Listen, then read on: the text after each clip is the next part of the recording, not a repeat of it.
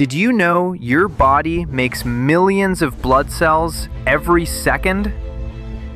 Blood cells don't last forever. Many wear out in weeks or months. Your body replaces them constantly to keep you alive. Red blood cells carry oxygen from your lungs to every tissue. White blood cells protect you from infection. Platelets help stop bleeding when you're hurt. Each type has a specific role, and all of them must stay in balance. This production happens inside your bone marrow. It works non-stop, no breaks, no awareness from you.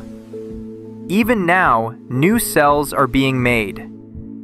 While you sleep, production continues. When you're injured, it adjusts.